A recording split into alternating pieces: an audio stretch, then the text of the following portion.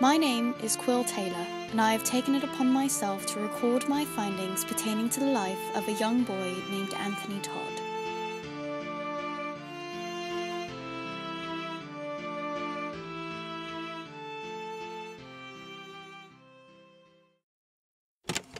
This is Quill Taylor recording entry number 8, written on my 8th day in Moorgrove. Entry begins.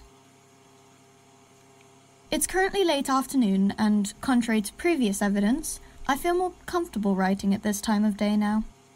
Upon talking to Abby earlier today, quite a few of my questions were answered regarding the urges I had previously mentioned. Looking back, my notes on my experience are disorganized to say the least, and that will prove to be quite hindering should I need to analyze them in the future. I will attempt to summarize my experience here using the information given to me. On my first day in Moorgrove, it appears that I unknowingly set a precedent for how I should siphon my time each day. Abby has informed me that this is the standard for all of Moorgrove's residents, including herself. I question this, as I had observed changes in her behavior, but after a few examples it seems that she's not quite as immune as I had believed her to be. These patterns I established went so far as to dictate what I would do when I woke up, what time I'd go out for a walk, where I would go, and what I would do when I got home. There was a time for reading fantastical adventures, and a time where I felt I needed to write in my journal. When I had attempted to break that pattern, I ended up having a negative reaction, and it resulted in several pages covered in unintelligible scribbles. Fortunately, I have since developed different habits that I think will prove more productive, such as visiting the manor each day. I asked Abby about it, and she said she doesn't mind my being here. It's a large building, and Essa comes and goes as she pleases. It seems that Abby is quite a gracious host, allowing friends and acquaintances, in my case, to go as they please. However, as many of the people remain in town and the manor is quite offset, they don't have many visitors. Apparently, there used to be a few others living in the manor, but have since left. When I asked Abby if they were still in town, she had merely shrugged and left the subject. I assume that's a yes, due to the situation with trying to leave. Abby and I talked briefly about the bus, mainly where it goes, and bringing up how I'd be able to leave again. I'm still not inclined to, but it's nice of her to give me the option again, I think. I'm still not sure if she's concerned for me or just really wants me gone. She gives me so many mixed signals. Anyway, I realized during this conversation that I had been on my phone during the bus ride into town. I mentioned this to Abby, wondering if losing my phone had anything to do with the technology acting strangely. She shrugged again, as she would continue to do whenever a topic of conversation she was not very inclined to follow was brought up, and told me that I was partly correct. The other aspect she didn't describe in much detail, but it seemed to follow the lines of memory alteration, alluding to the patterns. I don't think there's much chance of me finding my phone anytime soon. I asked Abby if the manor had a phone, and she gave me a long look before changing the topic. I'm choosing to take that as a no. I haven't seen Anthony around both times I visited the manor. Abby easily informed me that part of Anthony's habit was walking Noddington around for a bit during the morning, and then in the afternoon he played outside in the yard for a few hours. Nothing else eventful happened until a bit after I'd left. I decided to explore the forest near the manor for a bit, as Abby had told me the property of the manor was free for me to roam as long as I'm here. It was an odd permission to be granted, but I am grateful for that bit of freedom, especially since it allowed me to find the entrance to what looked like a large cave. I'm not sure how far down it goes, but I think I'll bring it up to Abby at some point. I'm going to stay at home tomorrow to collect myself and write some more. Hopefully it'll clear my mind a bit, so I'll ask the day after. I feel awkward saying it, but I'm excited. I feel that there's something bigger going on here, and I'm glad someone else noticed, or I might have been a bit more hesitant to accept it all. Perhaps I'd have ended up like everyone else in town. Imagine doing the same exact thing every day. I don't think I could do it, honestly. Maybe that's part of the reason why I'm not as affected. Abby still hasn't explained to me why exactly I'm able to leave, and why I seem to be more aware than everyone else about these things. I don't think she knows, honestly. Somehow that's more discomforting. Entry ends, finally.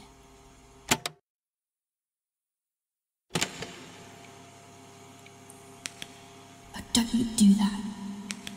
I'm not going to walk around here in the dark, so you'd better work.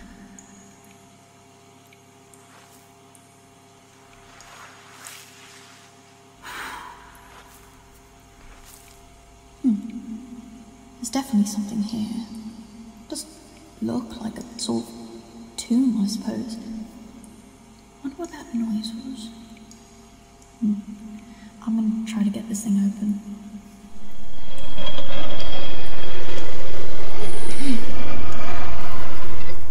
Alright, let's see what we have here. A book? Hold on. How did this get here? Sasha! Gods, you scared me. What are you doing down here? What are you doing down here? Don't give me that. I saw you come down here by yourself. And? And what if you'd gotten hurt again? Your ankle is barely healed. What do you think you're doing? Look, I heard something down here last time we came and... You heard something? Yeah, like a bang. I don't know. I thought I heard something. Why did you come alone? Abby made it fairly clear to me yesterday that she wanted nothing more to do with these caves. I meant me, Quill. I would have come with you if you had just asked. Well, frankly, I assumed you agreed with her. I do, but I also don't want you hurt. Look, fine. Abby's being difficult right now.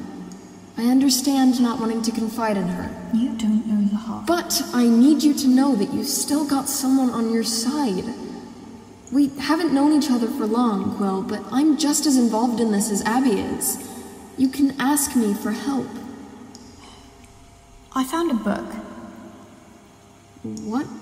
I returned a book to the library last week, and I haven't been able to find it. Well, here it is. It was in this coffin thing. I just wanted to come check it out because I heard a clang, and I thought maybe someone was in there, but that's obviously not the case. I just found this. I think we should go back to the manor. Yeah, you're right. Let me just, Did you bring it again? Sasha, don't you start. I just want to record this. It's fine, I understand. Just be careful with it.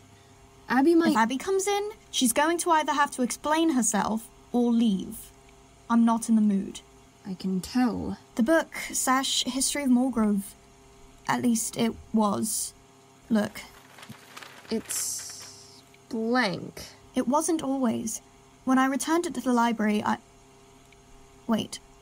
I returned it to the library. How did it get down into the caves? I mean, it could just be a copy of the same book. The cover, at least. No, it can't be. There was only one copy in the library, and no one ever goes there. Plus, look here. It's got my name on the card in the front. There's just nothing inside. That's strange. Maybe you should ask someone about it. Like Abby, or... I should ask Liv. She doesn't usually know where books get to, but she might know more than she's letting on.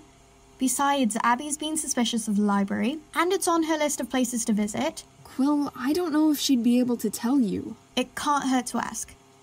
I'll go talk to her tomorrow. Abby might know something about it. She'd at least want to know you found something down there. I don't think Abby can help. But... I don't trust her, Sasha. I tried to explain to her that I wanted her to talk to me about things, and she didn't listen. I've tried to talk to her about it. Well, it's not working. I'm sorry. I'm going to the library tomorrow. If you want to tell Abby about the book, fine, but I'm not telling her about it. That's fine. Do you want company? No, Actually, I wouldn't mind some company. Thank you. Of course. Are you heading home? Probably should. It's a bit late. I'll walk with you, and you can tell me about this book of yours. All right. The Domestic Life of Anthony Todd is a podcast written and recorded by J.R. Steele and licensed under a Creative Commons Attribution Non-Commercial Share-alike 4.0 international license. The audio is edited using Audacity, the free editing program. Thanks for joining me.